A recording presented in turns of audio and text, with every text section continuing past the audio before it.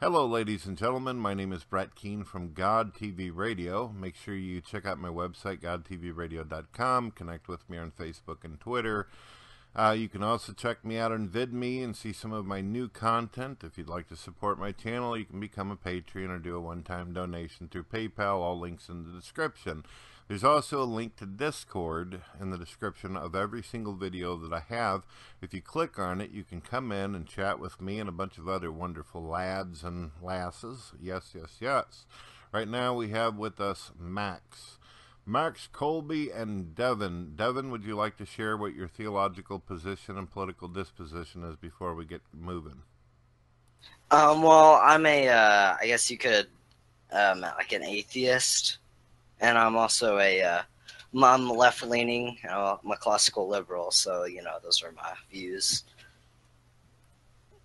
Okay, can you tell us exactly how long have you been a non-believer? What were you before? What sparked it off? The good stuff. Well, I have, when I converted to atheism, I was, 12, and, I was kind of, I kind of, had questions like, if we go to heaven, like, when I die, am I gonna be like a robot, in heaven? Stuff like that. You know, I kind of before I was Now, a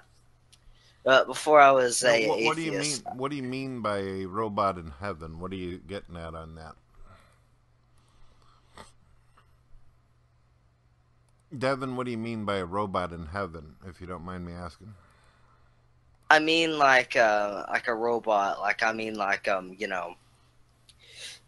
if you want to do something, you might not be able to do it because God's there, So that's kind of what I mean by that, because you kind of have to abide by them by there. Okay, Max, I'm going to go ahead and provide you a link. You do realize as an atheist, you're basically saying that you don't have a soul, you don't believe in God, therefore your entire makeup is chemistry. You're nothing but a bucket of chemicals, an animated burger stimulated by your environment. It seems like the position that you take now as atheism is you are now that robot that you feared so much. Well, I still have free will. I mean, I can, go outside and, jump around, or I can, stay in my house, have me a nice Coke. I mean, So are you like, saying you couldn't have done that while believing in God? You couldn't still go out, jump up and down, wear a coat, do whatever you want? oh, well, you can still do that, but, like in heaven, I mean, if I wanted to say something like, if I got mad at someone and I say, fuck you, I might, might not be able to because, God's there and, kind of get mad at me for that. So you were concerned that if you treat people abusively, that God's going to be upset with you about that, and that turned you off. Well, not really like abusively, but I mean, if I were to get mad, like, and I might not be able to get mad up there because, and I don't feel I could be, the real me. I mean, I would only be able to express like the good side, which isn't the best, really. Well, I hope that you understand this. This is something that Albert Einstein said. God doesn't expect us to, this is Albert Einstein, he says, God doesn't expect us to be successful. He expects us to try. Do you understand what the difference is? I kind of get it. Well, go ahead and give me your interpretation or idea what you think that means.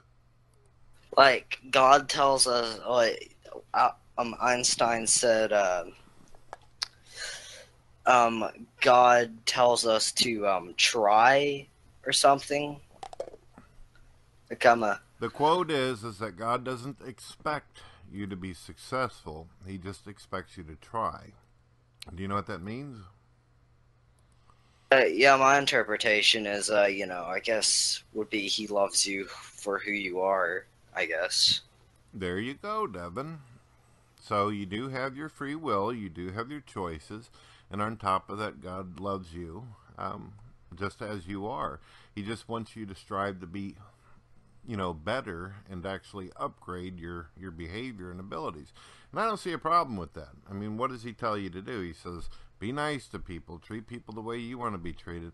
That seems like a pretty easy concept, don't you think? Yeah, but I mean, you'd always have to kind of be like that up there. You do, I don't know if Max wants to hop in on this and talk about this as well, but in heaven, they do have choices. In fact, the Bible actually shows very clearly that people were able to, or the celestial body was able to do and make choices of how they wanted to behave. That's one of the reasons why the Bible teaches about what happened with the devil. You familiar with that? Yeah.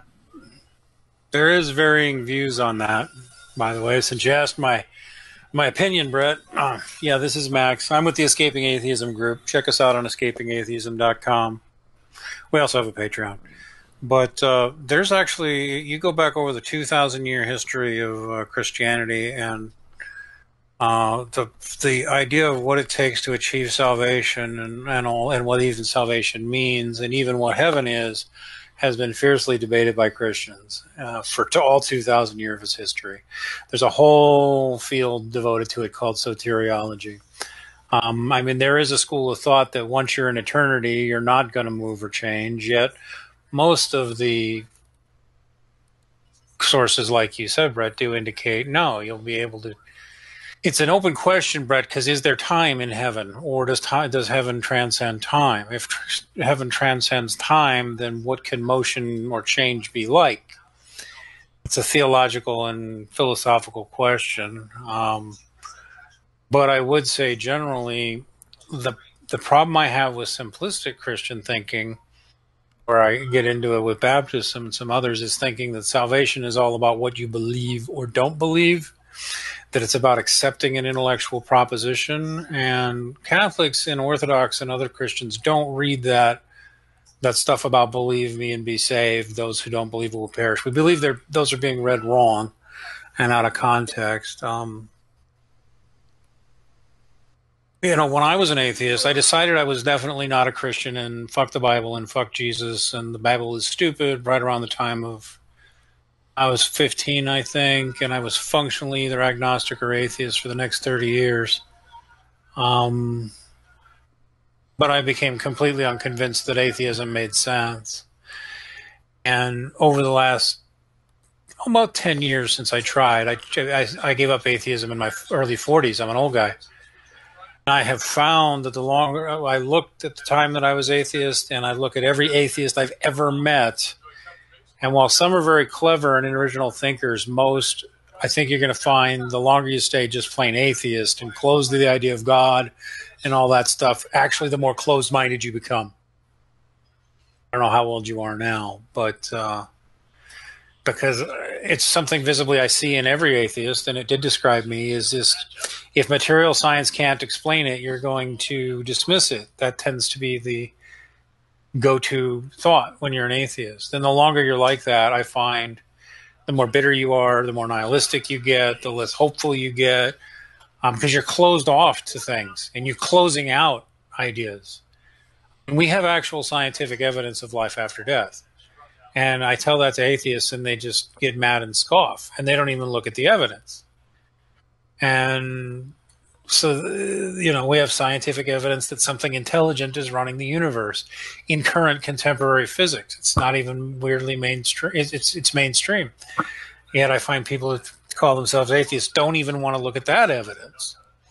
So the only thing I would kind of be on Brett's side here. I'm not trying to make you come to Jesus, but I'd get more interested in other ideas. Atheism is actually, if you look at it, you're literally closing off ideas. This is what you're doing. A curious agnostic has a lot more going on, in my view, than a guy who's just said, I don't believe any of that crap.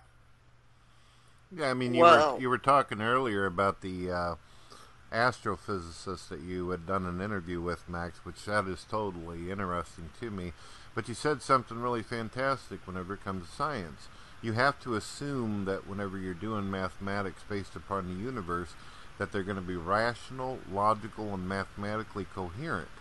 And in order for that math and all that to exist, you have to have some kind of pattern, which usually leads to a design, and a design has purpose and function.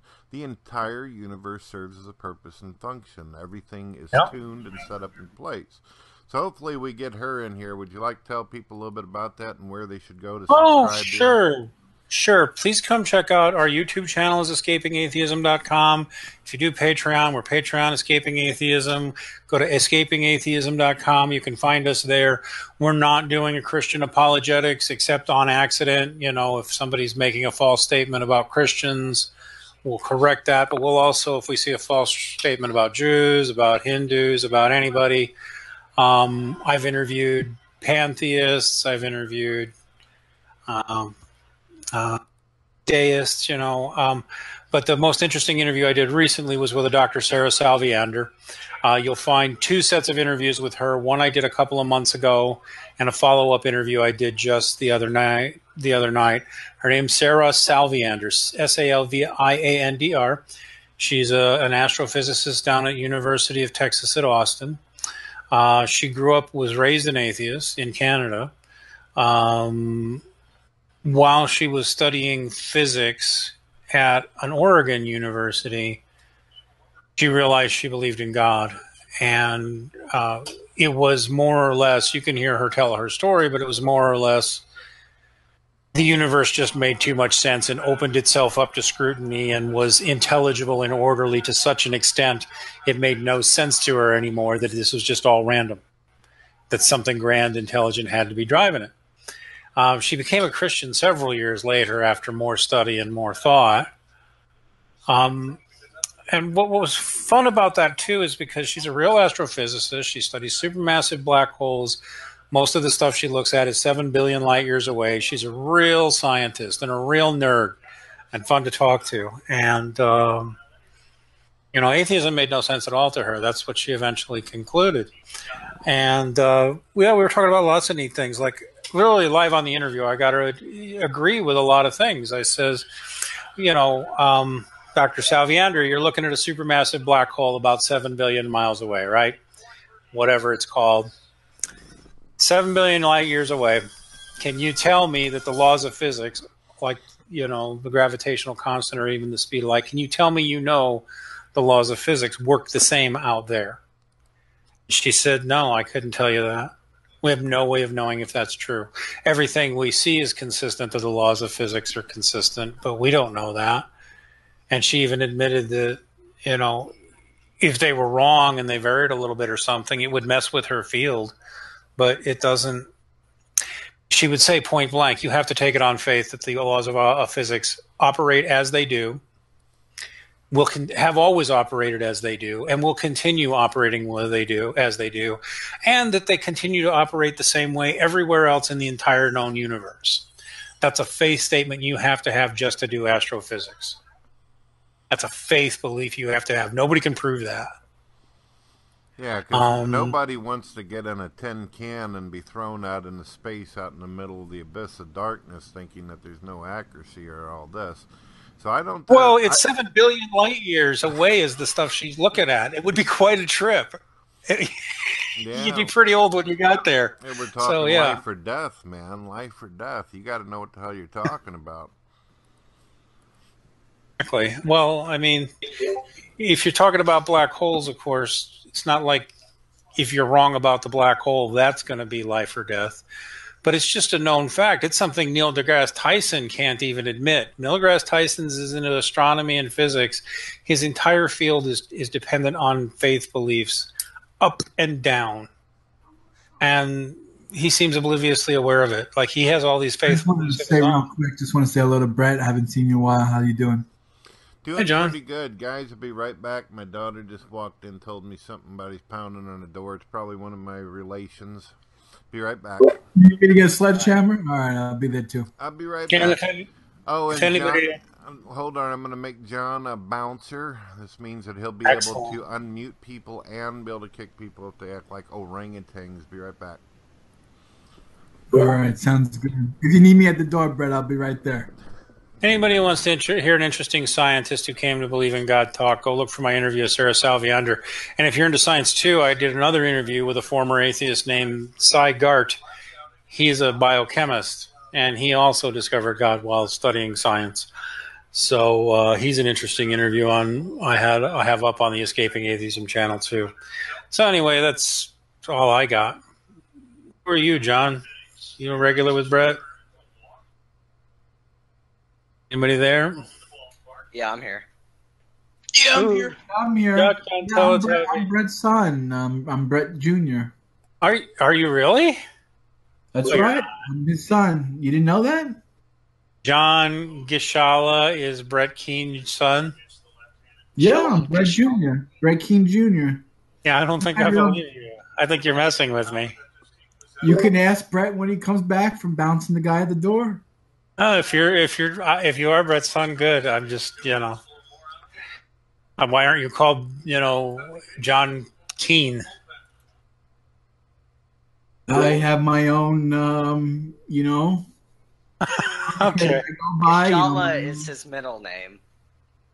Gishala is his middle name. Oh, John Gishala. Well, my name is John Gishala because he was a Jewish freedom fighter who fought against the Romans during the second century. So, oh, interesting. John Gishala was a real John Gishala, anyway. Oh, well, that's pretty historically interesting, actually. Excuse me for yawning. Shotgun Teletubby, what's your story? I like Texas. I would like that. It was that's real. Oh, interesting. No, I am actually just tired. I actually am interested in Jewish history and the Jewish religion. I'm not hostile to serious Jews at all. The Temple era Judaism interests me, and that history does interest me. I'm just literally tired, so I wasn't being rude. What got you interested in that era of? Why are you interested in second century Jewish freedom fighters? I'll call them Jewish rebels. Hello? Am I here? Am I the only one here? I'm still here. He left. Well, I was asking a real question. I wasn't really bored. I really was just tired. Oh, well. Oh, he's back. Okay. John, I'm genuinely interested. I just sounded bored because I'm tired. The second, third century. No, we cannot hear you, John. So your mic's out or something. It looks like he's muted. Oh, he is muted. Let me fix that. There. Okay, here we go. So what got... Guys, I'm back. I was wanting Brett, to offer... Brett, is John here your kid? He is Brett Keane Jr. He's my virtual adopted son. But I'm actually able to hear me. Can you guys hear me? Can hear you. Okay, Yeah. well, I was wanting to suggest for you guys, I don't know how many of you, I know Max, you do videos, I know John does videos. You guys ought to open up a VidMe account. You don't have to re-upload your videos. You can simply do the link of your videos from YouTube, and it'll automatically put them over there so you have copies of them, as well as be able to expand your message. Wow, that sounds like a good idea. I mean, does it cost anything, or... No, absolutely free, and one of the reasons I prefer VidMe over YouTube and stuff, but I still use YouTube to reach out to people, is besides it grabbing the videos, putting them over there, and doing all the work, it takes your thumbnails and your description, so that's pretty cool. It doesn't have a downvote system. People can only share your videos or like it up if they enjoy what they're seeing. They cannot come over and manipulate the system and downvote your shit with bots or whatever stupidity they're trying to do. And you can do a lot of that bot script, commenting, downvoting. It's amazing. I'm going to check it out then, especially because there's another problem with YouTube is that they're censoring videos and taking channels down and demonetizing people right and left. I know some of the atheists have been having a problem with that the last few months, but they were doing that to Christians for years. YouTube has been crushing Christians, especially anybody who's... Well, I myself, critical of it. I myself, Years. whenever I went down on my channels, they had already flagged the piss out of me. I knew I was going to lose my channels. So what I did was I privatized some of my videos and removed a whole lot of others and started moving them over to other video sites. They were killing my channels. That's one of the reasons why I got the hell out of there when I did.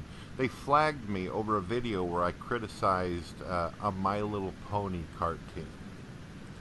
One of the ways I avoid them, and they haven't even successfully reported me yet. I refuse to monetize, at least their monetization, and all my videos are Creative Commons, and I invite people to copy them wherever they want to. And that means I'm more dependent on donations, but it's really hard to flag me. All my content, all of the Escaping Atheism content is Creative Commons, and we invite people to redistribute it. It's because we're sick of exactly what you're talking about there, Brett. They will because they won't like you because you're religious, especially if you're critical of atheism. They really don't like. Google doesn't like it. Twitter doesn't like it either. Facebook doesn't like it. Although I'm starting to see a turnaround on that. There's been a growth in Christians and other religious YouTubers. I'm seeing a lot of pushback of the atheist bullying of a lot of religious channels. So tide may turn, but it sounds like VidMe is a good. I mean, I should get over there just to protect my stuff, if nothing else. Yeah, it is wonderful. Here's my channel. You will get the ability to get a button that's under your videos where people can do what is called tipping. Yeah, you can also put links to Patreon. I have put some really, really rough shit up there, Max. Some really hardcore stuff. I'm not talking about porn or weird shit like that. I'm just talking about I've really been able to express myself and not have to be concerned with getting screwed with. And one thing about VidMe that you'll really like is you can actually contact them and talk to people. All right, you've sold me, sir. I'm going to sign up for VidMe tonight. I'm going to sign up for it right now and start playing with it. You can have tonight. You can have 20 of your videos sitting on that channel in less than 10 seconds. All you have to do is grab the link of the video, post it into the middle thing where it says post the URL to the video. You can also, you're going to like this, Max. Let's say that you've got some images or a funny meme that you made having to do with science, or some scientist said something goofy. You can upload that and actually have images as well as videos up there. Ah, that sounds pretty dang awesome. It really does. And then, Brett, you were telling me earlier to try using something called OBS. OBS. It is a device for anybody that is interested. You know what I'm going to do, Max? Because I like doing tutorial videos. John will tell you. I'm going to do a video where I teach people how to use OBS. I've noticed that other tutorial videos. Awesome. I will also teach people how to actually use Discord and how to do the functions and mess with the settings to get what they want out of it. Dude, please make sure to send me that. I'll promote the crap out of it and I'll use it. I'm sick of the censorship. I hear good things about Minds, but it's not the best for video. I hear good things about Gab AI, but not enough people are using it. It looks pretty low effort, so I appreciate you turning me on to it, because YouTube sucks these days. I mean, they're just terrible the way they treat people. Mm-hmm. Yeah, you're right about non-believers screwing with Christians for years, and whenever my channel basically got caked, and I've already said this on video, so it's not like this is some kind of secret, and I've already announced this a few times in the past whenever I got fed up. I figure if the atheists are not going to allow me to have my freedom of speech, where I am nowhere near the nastiness that they have done to Christians, I just went around and I did exactly what YouTube suggests and encourages people to do. I have reported the shit out of a lot of these assholes, and they went bye-bye. And I don't care. I've got no regret, no remorse. And I even did this. I know the advertising companies that had a problem with YouTube because of hate videos. Guess what I did? I sent the advertising companies fucking messages and links to the filth that YouTube promotes and endorses. And I don't care if it bothers anyone. I would normally, in my old days, years ago, I would have said, don't do that, leave them alone, let atheists say whatever they're going to say, but my experience now thoroughly matches yours. Atheists on YouTube, as well as a few other social media platforms, they run in packs. They harass people. They lie about people. They false flag videos. They get channels shut down with false flagging. They even call people at home, find people, dox them, call them at home, call their employers.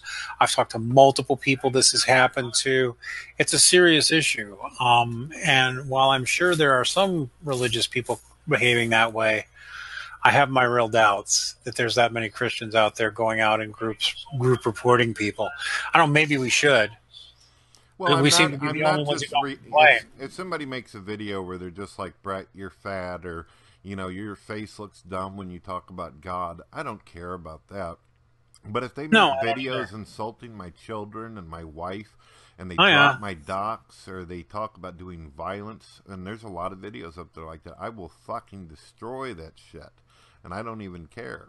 It doesn't bother me. I'm doing what YouTube wants us to do. Keep the place friendly and safe.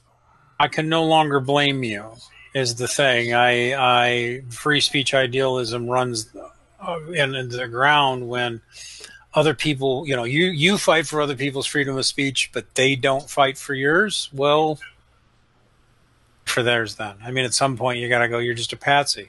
If these people are going to behave that way, then they should get the same back. That's how I see it. I've got a worse reputation than you, I think, Brett. I mean, I'm meaner to atheists than Brett Keane, I think. I tell them too. I've told countless atheists who've come into my rooms. I said, look, if you want to make videos where you disagree with me and debunk me, fine. But there's no fucking reason whatsoever where you ought to make a video about some 13-year-old Christian girl out there and insult the way she looks and all that shit just so you can feel better about yourself. That's unacceptable. Yeah. Well, that and just lying about what Christians believe and lying about what Christians teach and lying about our history. It's like, really? Especially because half the shit you hear, it's like it would take 5 minutes to debunk, but they call themselves the big skeptic rationalists. They don't get skeptical of anything they've heard that's negative about Christians. They just believe it. And if that's the environment you're in, if they're going to throw elbows, you got to throw elbows back. That's what I say. Exactly. Welcome to the room there, Wolf God. You're going to need to learn how to mute your mic whenever you're not chatting. That way it doesn't cause noise effects or feedback. How you doing, Wolf? And John, how are you been doing? I've been kind of wondering when you were going to actually come into the Discord. If you're wondering why I use Discord, not Google Hangouts, you probably remember all the times we got trolled and there was so much delay, it took forever to kick people. And even if we did, they could just run right back in. As you can see, this is pretty damn compartmentalized and pretty set up good. You understand what I'm saying? Yeah, he looks all right. Whatever floats your boat, Brett.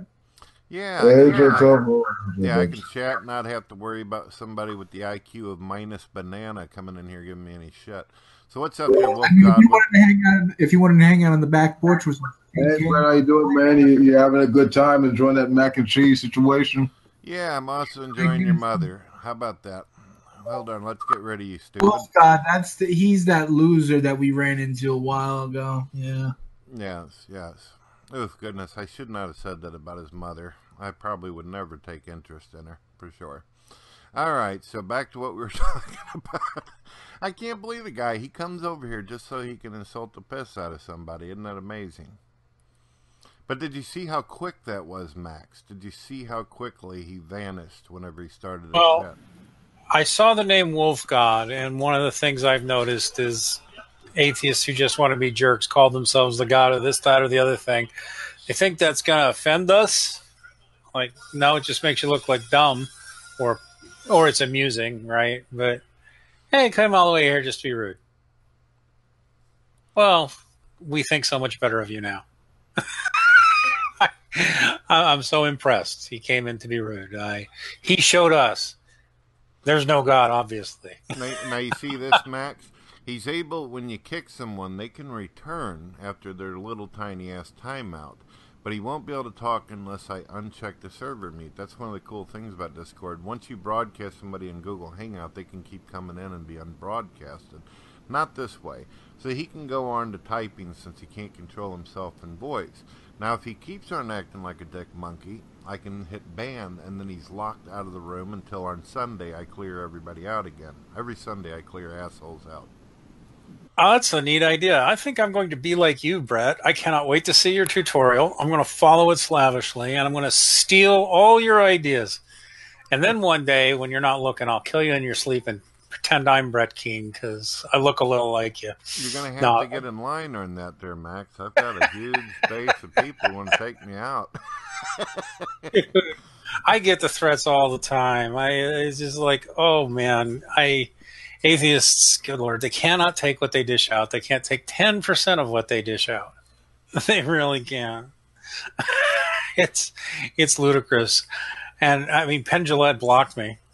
All I was doing was talking like he talks on his show. Didn't he block you? Or you sent him some stuff on suicide and he just lied to you, didn't he?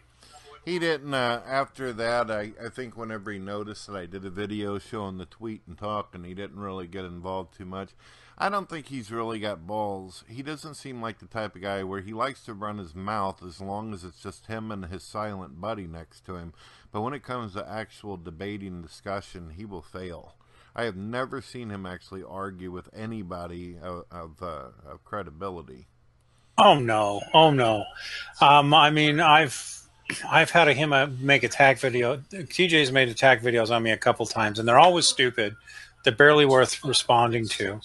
And because TJ can't just admit he's right. If you believe there's no God, you have no. It's incoherent nothing. You have no morals. You got no ethics, and you got nothing you really believe in, and he can't deny it. You know who else is like that? Freaking Thunderf00t, Dr. Phil Mason. He seems smart, and some of his videos are good, and he can be real funny, but he will never talk to somebody who's on his level of intellect to talk about religious stuff at all. He's just stuck in this ludicrous 19th century idea that everybody's primitive and needs him to save science for us. It's...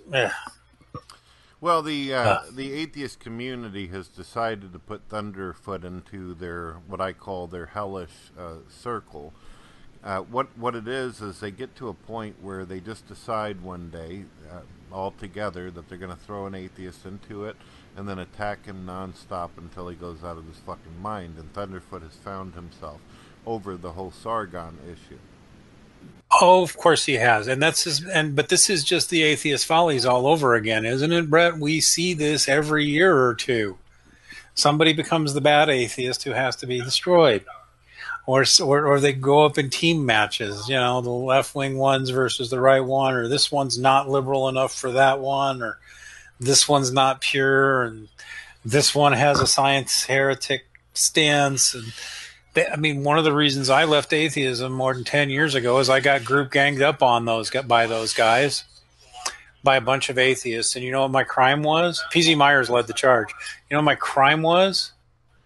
I said that arguing constantly with creationists was counterproductive. And you should, as an atheist, you should just stop arguing all the time with creationists. You're wasting your time. It doesn't do any good. That's what I said. And I had to be destroyed for saying that. That was more than 10 years ago, but I had to. Anti-science, supposed, global warming denier, AIDS denier, this denier, that denier. I was evil. I was a witch. I was a heretic. I had to be destroyed. And that was from my fellow atheists. And that was that wasn't what made me decide there was a God. That's what made me just decide, you know what, there's something wrong with atheism. I need to rethink some shit. I recall the thing that got, whenever I was a non-believer, what set them off. I would do rooms like this on Stickam, and we would have tons of non-believers come in. And I remember when guys like Jesus Freak used to come in and other Christians, and they were totally respectful and nice to me. They would explain to me why it is they believe what they do. And I had this mindset where I wanted to actually know what is the truth about the universe. I was open-minded, willing to hear people out. I would let Christians talk for as long as they wanted. An atheist would private message me in the background and say, hey, Brett, why don't you make fun of him for his marriage issues? Why don't you make fun of him for this? Why don't you get on to him about this? And they would try like demons to get me to go after people's past instead of actually just discuss the Bible and God and all this. And I was like, I'm not going to treat people like shit just because you got some kind of problem with God. It was clear to me that they didn't lack a belief in God. They wanted to hurt people. They wanted to make people embarrassed and humiliated. And that's what I noticed. And when I started speaking out publicly on video as well as text and doing my chat, I remember saying to people, look, when I make a video to a Christian, that isn't your fucking cue to go over and start insulting and treating them like shit. I want to be able to have a discussion with them. If you just push people and bully people, people won't listen and they won't open their mind to what the hell you're talking about. But they never listened, and that pissed me off. I've seen the same behavior. I've seen it over and over, so much so that it's like that's when it finally hit me that really what has to be done, because it's a malevolent movement and it's a malevolent mindset. And they keep saying we're not a movement, we have no beliefs. Bullshit. They believe real specific things, and it's they really try to hurt people. They really try and break them down psychologically. They try and convert them. They try and make them feel like garbage about themselves. They're running off of scripts nowadays. Some of them really, they're recruiters for occult movement, some of them. And that's why I started the Escaping Atheism Project. We give atheists grief, and we do it all the time, and we're rude to them, which they're not used to. We just don't give them an inch. We confront them on all the contradictions in their worldview, that the things they believe they can't back up, the faith statements they all make, the irresponsible generalizations. And when we started doing that, everybody thought I was crazy, and the atheists constructed a narrative that I'm crazy.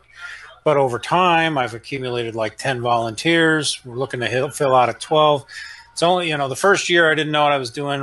Rebranded about in December, I think, of last year. So 7 months ago. And we've been growing ever since. And the main thing is to tell people, look, we don't care what you believe, but bullying believers, which is something atheists do a lot of all the time, that needs to end. If you're going to be an atheist, when I was an atheist, I was never that big of an asshole to people. My issue, Max, and I don't know if it was your issue, my issue was with religion and politics and yada, yada, yada. I didn't have some kind of thing against the people. I understood completely why it is people would want to believe.